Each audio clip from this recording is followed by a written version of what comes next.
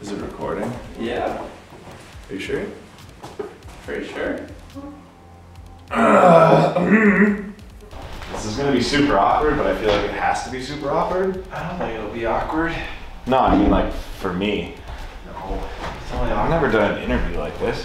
You're not doing an interview, you're just hanging out. So, who are you? My name is Jimmy Christensen. I am the founder of MTB Travel Review. I am a mountain biker. I am a content creator. Is that what they call us? An influencer. I'm an influencer. I am an ex-smoker. Smoked cigarettes for 15 years or so. I am an alcoholic. And I am, as of May 28th, I'm 6 years sober from alcohol. Tell me about the year before you started riding. So before I got back into riding, I went through 4 or 5 years of just a lot of questions, I guess is the best way to explain it. Trying to figure out who I was. I had a lot of energy. I had a lot of anxiety. A lot of questions about what I was doing, lack of confidence, and ultimately led to a lot of drinking. And the only time I was happy as a person was when I was drunk, and the only time that I thought, you know, that I was capable or confident was when I was under the influence. So before I got back into riding was a really dark phase. Tell me about when you were a kid riding your bike. So I started riding, I don't know. My dad threw me a bike when I was probably 10, 12 years old, and all I remember is like the instant freedom, like the sense of exploration. The fact that you could kind of pedal these two wheels anywhere you wanted. He tried to get me into mountain biking, that didn't really stick. I ended up getting into BMX. I was kind of like a punk child and didn't really fall into everyday sports and football and baseball. I tried all that, didn't work, but when I was on my bike, I could go anywhere, I could do anything, and I felt like, you know, people weren't judging me, and I had a crew and people that I could roam around with, and it made me feel like I had a purpose for once. And I'll never forget, you know, just wandering through the neighborhood for days, like never got tired. I mean, there's something about riding a bike. Like if you wanted a new video game, you rode 10 miles to Walmart. Like it's just what we did, and I think it really helped, you know, kind of shape the rest of my life in that sense, and what my expectations were for myself, and that sense of adventure that's instilled in me now. What happened in life that pulled you away from riding a bike as a kid? I think just life. I mean, I kind of, you know, grew up and where I'm from, small town in southern Rhode Island, there wasn't much to do, so it was kind of like, once you know, with high school, you got to figure it out and go to college. That was the plan. That was what you're supposed to do. So, you know, I got busy and tried to turn my focus on college, and ultimately the bike just didn't fit when I ended up moving to Boston, and just got kind of farther and farther away from two wheels. I moved to the city, I got a degree in architecture, and ultimately ended up becoming a chef. And I guess the more I got away from bikes, the worse things got, is the long and short of that. Was there a defining moment that you can remember or want to talk about that told you it was time to make a change? Yeah. So, you know, after college and becoming a chef, you know, I fell into this lifestyle, and drinking was a big part of it, and just it got to a point where, I mean, you know, I was very dependent on alcohol, and again, I couldn't seem to smile without it. And one night I was at a bar, a local watering hole that I normally went to, and went out to have a cigarette, and I was pretty drunk at the time. I had known, because I was a chef there, I knew a lot of the homeless people in the area, and this guy Ralph came up and started talking to me, and bummed a cigarette, and we just started chatting, and I don't remember exactly how it happened, but we started talking about, you know, my drinking and how it was a problem. And you know, it was pretty wild, because where I was standing was right in front of a church, and this guy Ralph just kind of listened to my story briefly, and then grabbed my hand and just dragged me down into this room. And I sat down in the back of this room, and after like, you know, 5 minutes in my drunken state, I realized that I was sitting in the back of an AA meeting, and yeah, just kind of soaked it all in, and my anxiety set in, and I was pretty horrified, of course. You know, you sit there for 20 minutes and listen to the stories, and a lot of it resonated, but I was just horrified. And at the end of the meeting, they basically ask you, if you want to talk, and you can raise your hand and you can talk. And this guy, Ralph, raised his hand and pointed at me across the room, and it was basically like, that kid wants to talk. And so I did. I broke down in front of like 60 people in the basement of a church in downtown Boston and told my story. And yeah, I'm not religious, like I never really fall into those buckets, but you know, I went back to the bar after and kept drinking. But the next day I basically decided if I was ever given a sign and had a chance to turn things around before I hurt myself or hurt somebody else, that was the time. And that was May 28th, 2015. So that was the last night that I had a drop of alcohol. So 6 years ago, big day for me, and definitely the turning point in my life.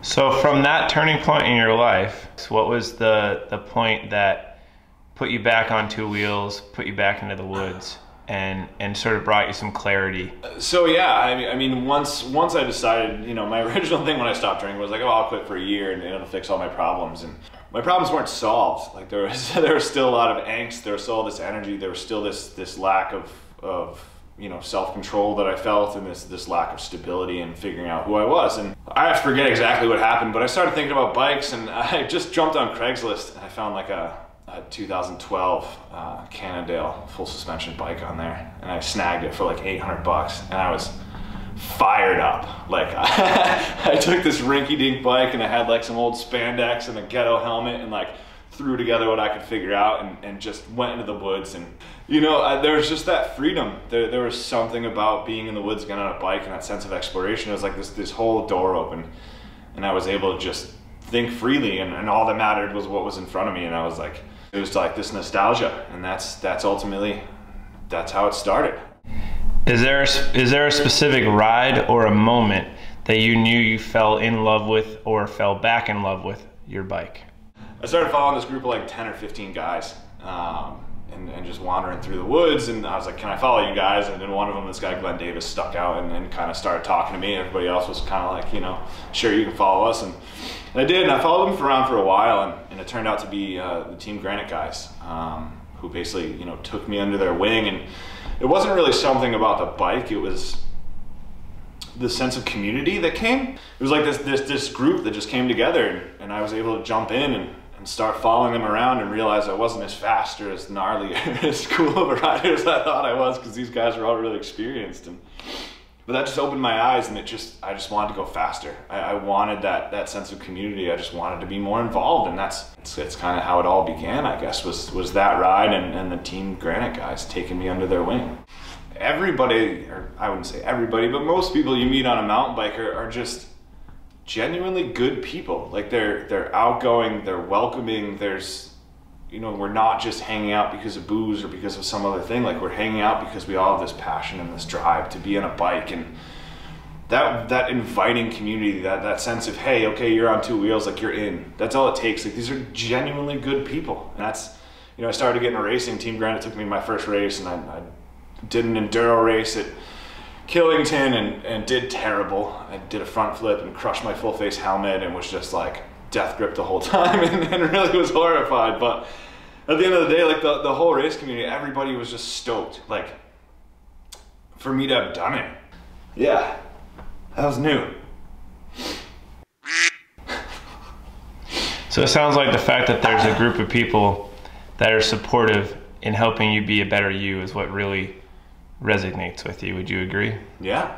No matter what level you are, no matter what person you are, your background, your color, like none of that matters. Like you're on two wheels and everybody's just stoked. Everybody just wants to ride bikes and be better people. And I think that's why I'm here. That's what keeps driving me. That's what made me create this channel and want to grow and share that community with people and share more riding trails and meet more people and race more and travel more. Like there's just this whole vibe, and you just want to suck it up and you just want to chase it around, and that's why I do this. I love it. I really do. I love the people. I love the bikes. I love everything about it. Like it's a good time, and every time you're done with a bike ride or hanging out with these people, like you're stoked. You're stoked on life. You want to get out there. You want to live, and that's what matters. How does your biggest struggle with riding help you with the biggest struggles you have in life? Well, it's funny. I think the biggest struggle in riding in life for me is kind of the same. I suffer from pretty severe anxiety around anything. Half the time just getting out of bed is a big struggle, and just staying motivated, and I don't know, you know, some people are familiar with anxiety, some aren't, but it's pretty crippling, and it leads to all this depression and questioning, and that's something that I think, you know, I drowned away with alcohol for a long time, and that clearly wasn't a solution, and that's where riding came in. Like, riding is the release.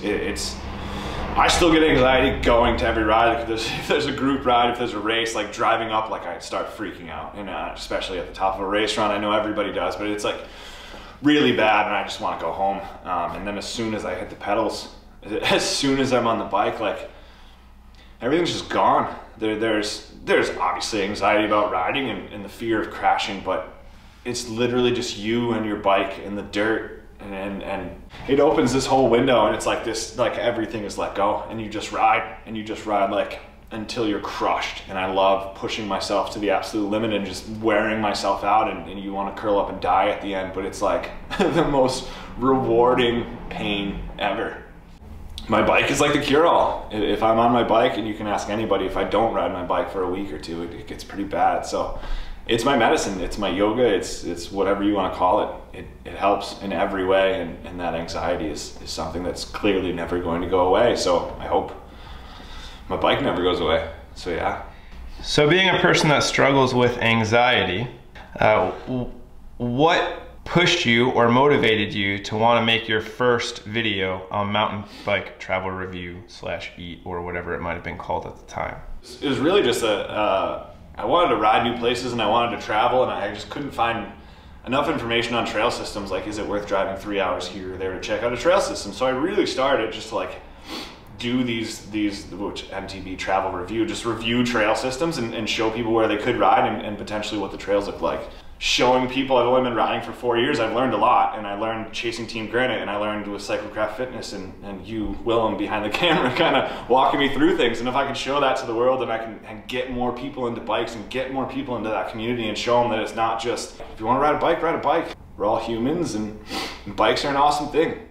Do you have a piece of advice or a message for somebody who is just at the beginning of the road of recovery, and they're looking for a similar path as you?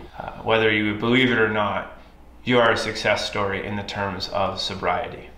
You know, the whole reason I wanted to do this horrifying video is to share and help people in my scenario. And I think it goes beyond just, you know, sobriety in the sense of alcohol. I think it's, you know, for addicts, like, we all have our vices. It could be coffee, it could be screaming and yelling at people. There's always something in your life that is holding you back, and something that is really restricting you from being a good person. For me, it was alcohol. And, you know, the biggest thing I figured out, and it doesn't have to be riding, you know, whatever it is, like, you need to find an outlet, and you need to find that community. Like, you need to understand that other people deal with this.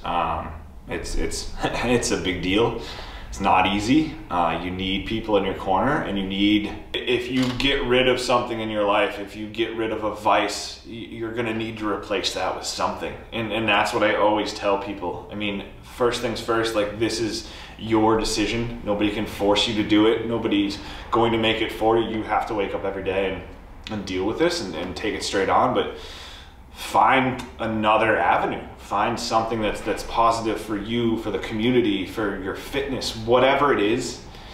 Try things. Get out there, try things, find friends. Like, I searched for almost the community first before I found the riding. And then when I found something like mountain biking that I was so passionate about, the community came along with that. So don't think that you have to have a group, you have to have a squad to do something new. Go do something new.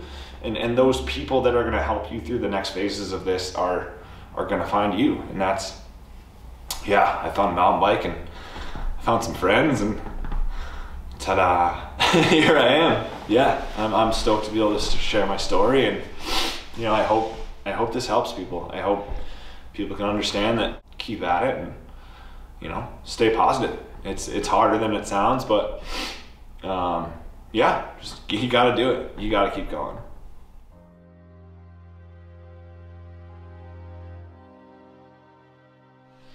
So yeah, I mean, I hope you guys enjoyed the story. I hope this helps somebody along the way. I mean, that's all I want out of this. I think, you know, again, mountain biking is an amazing sport. I think it's getting bigger and bigger, especially since COVID hit, and I hope that people stick with it, and I hope that, you know, I hope this channel helps you. You know, I'm gonna keep putting out videos. I'm gonna keep putting out more raw content. I'm gonna keep learning. I got a new bike. I'm stoked to keep riding. This sport is growing. Everyone's progressing. The community is getting bigger. So get involved, stick with it, follow along, and yeah, ride bikes, be happy. Jesus. That was a lot.